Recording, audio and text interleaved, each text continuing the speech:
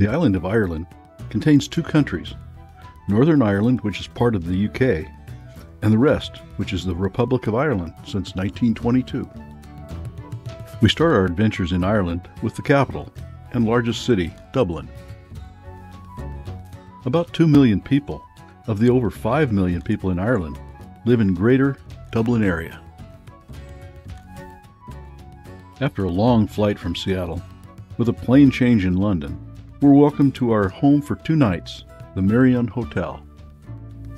The hotel consists of 4 Georgian row houses dating from the beginning of the 19th century. Across the street are the government buildings of the Republic of Ireland. This is the office of the Prime Minister. This is Leinster House, the home of the Irish Parliament. It was originally the palace of the Duke of Leinster. Nearby is the National Art Gallery. Walking off our jet lag, we decide to explore Merrion Square. Oscar Wilde spent his childhood at No. 1 Merrion Square from 1855 to 1876, so it's fitting that the park contains a statue of the author. This park has several memorials. This one is to the members of the Irish Defence Forces who died in the service of their country. The Victims sculpture consists of a dead soldier mourned by his wife and mother. Even in September, there are a lot of flowers in the park.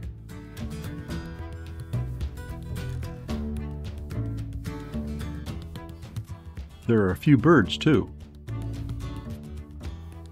It was not long before our jet lag caught up with us, and we decided to have an early dinner and call it a day.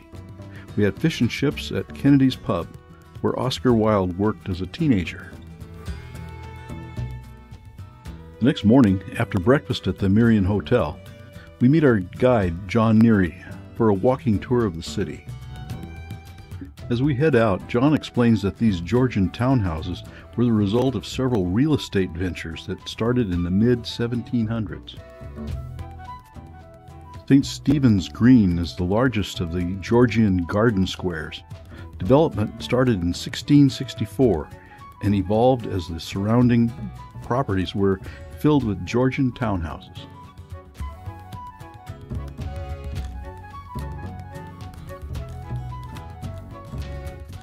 Next to St. Stephen's Green is the main shopping street of Dublin, Grafton Street, and the Stephen's Green Shopping Centre. Our next stop is Trinity College, founded by Queen Elizabeth I in 1592. It's modeled after Oxford and Cambridge. The college chapel was completed in 1798. Bell Tower is one of the iconic landmarks of Trinity College. It was finished in 1853. The Graduates Memorial Building is home to Trinity's oldest student societies, the Philosophical Society, the Historical Society, and the Theological Society. The most famous piece of history at Trinity College is the Book of Kells. It's the finest of the manuscripts produced from the late 6th century through the early 9th century in the monasteries in Ireland, Scotland, and England. The Book of Kells contains the 4 Gospels of the Bible. It's famous for the intricate detail of its illuminations. John and Sherry look at the Irish linens with decorations based on the Book of Kells. The long room in the old library was built between 1712 and 1732. It contains 200,000 of the library's oldest books. The room is lined with marble busts of great philosophers and writers, and men who supported the college.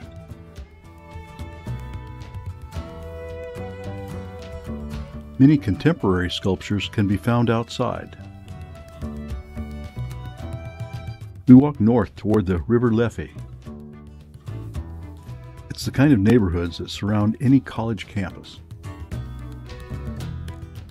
The Temple Bar Pub has been serving students since 1840. The Halfpenny Bridge over the River Liffey bisects Dublin. It was opened in 1816 The fare was a halfpenny, the same as the ferry that it replaced. The Dublin City Hall was originally the Royal Stock Exchange between 1769 and 1850. Our next stop is Dublin Castle. Until 1922, it was the seat of British government's administration in Ireland. The Record Tower is the only surviving tower of the medieval castle, dating to 1228. Construction began on the Bedford Tower in 1750 and was completed in 1761. It's now used as a conference center.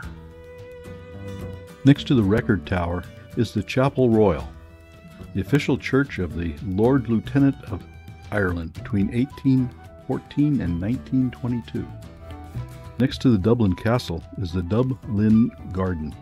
It's the site of the original Dublin, or Black Pool, where Vikings harbored their ships and set up a trading base that gave Dublin its name. There are several small gardens surrounding the grassy sward. This one commemorates the Irish police who have been killed in the line of duty. This bubblegum pink sculpture is a modern take on the story of David and Goliath. It's not just the Nike sneakers and the baseball hat that make this piece modern. It was produced by a 3D printer. On one side of the garden is the Chester Beatty, a museum and library housing the collection of Chester Beatty, a mining magnate. Mr. Beatty had eclectic tastes, very refined tastes. He was especially interested in Asian manuscripts.